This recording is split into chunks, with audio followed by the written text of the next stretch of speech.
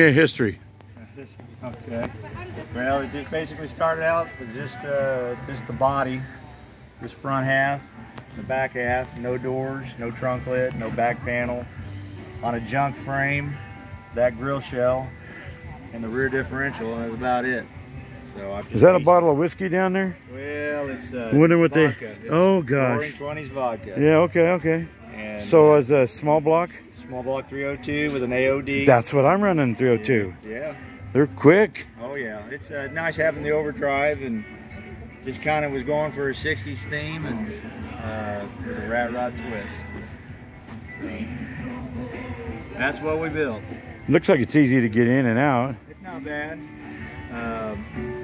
Once you're in, it's pretty comfortable.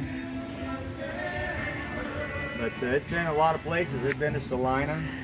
It's been to not Jefferson, Springfield. Been to Springfield, Missouri for a show.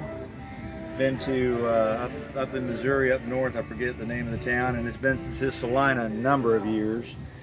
But it's pretty bulletproof. I drive it just about everywhere, and not real good in the rain, obviously, with no fenders and no hood. Right.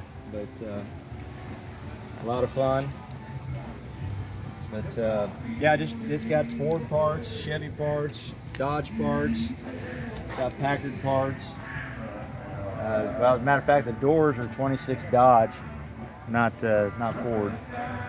Had somebody tell me that they wouldn't fit, but because of the fact that Briggs makes the body for Ford and for Dodge, they got a design inheritance between the two. But it's a lot of fun. Well, thank you very much. It was nice meeting you. No problem. Good to meet you.